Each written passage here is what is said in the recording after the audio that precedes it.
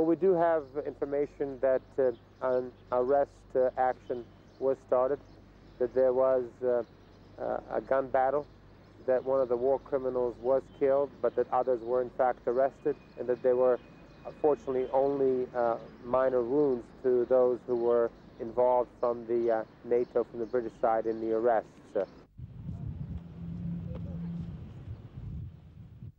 For the whole country, I'm afraid Karadzic and Mladic are the keys, and unless they're removed from the scene, I'm concerned that the situation would not improve, but could frankly deteriorate.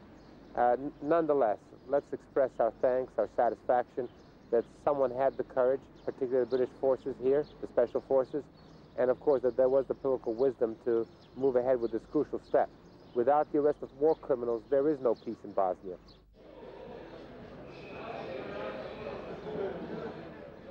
Well, I mean, the High Representative's position has always been that all indicted war criminals belong in front of The Hague. We have long been saying, and particularly recently, that the presence of indicted war criminals, specifically people like Radovan Karadzic, have actually poisoned the atmosphere in terms of the peace implementation process. And so therefore any moves by NATO or by the international community in general to remove these people from the scene is extremely welcome.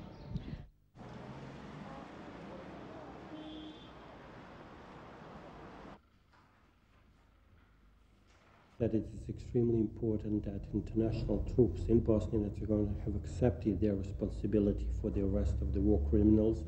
And the second element, very important, is that no casualties have been reported. Therefore, I think that they should continue doing the job as long as we do have reports of war criminals being on the territory of Bosnia and Herzegovina.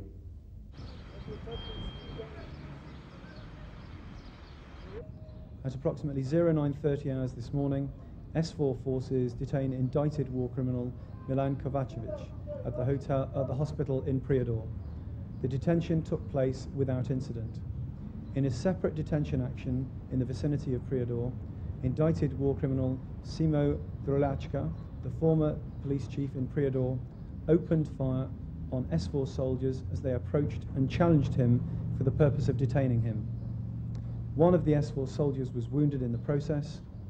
Drljaca was killed when fire was returned in self-defense.